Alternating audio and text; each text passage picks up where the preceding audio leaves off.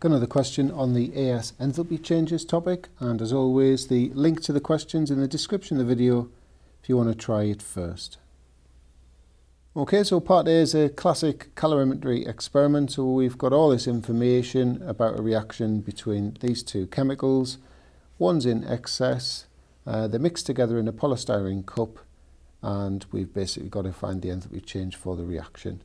So the first thing we do is work out the energy transferred from the reaction into the solution using the Q equals mc delta T expression. So M is the combined volumes, 100 cm cubed. So from the density being the same as water, that'll be 100 grams. Specific heat capacity of the solution again is the same as water, so that's 4.18. The delta T, just the difference between those two temperatures, 10.5 degrees C. So in terms of joules, we get 4,389, but we're going to put it straight into kilojoules, 4.389 kilojoules. Next thing we do is work out the moles of lead nitrate. Remember, the Ki is in excess, so it's the moles of lead nitrate, concentration times volume in decimeters cubed, 0.075.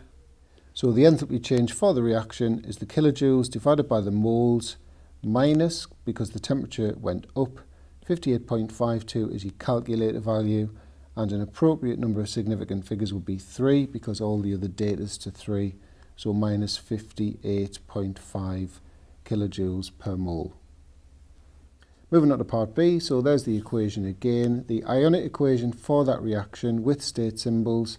Well, you can see that the two aqueous nitrate ions will cancel, so they don't appear in the final ionic equation.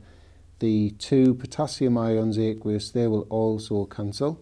So we're left with Pb2 plus aqueous plus 2I minus aqueous gives PbI2 solid. And just make sure your state symbols are really clear. Sometimes solids can look like gases. And for the final part of the question, so we already worked out in the first part A, there's 0.075 moles of lead nitrate.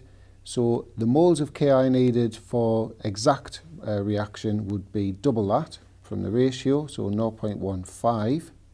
So to find the extra 10%, so I've just multiplied 0.15 by 1.1.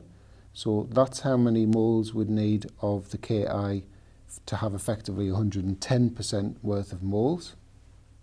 So that means the concentration of the Ki solution needs to be the moles divided by the volume. Remember, we use 50 centimeters cubed, so that comes out at 3.30 moles per decimeters cubed.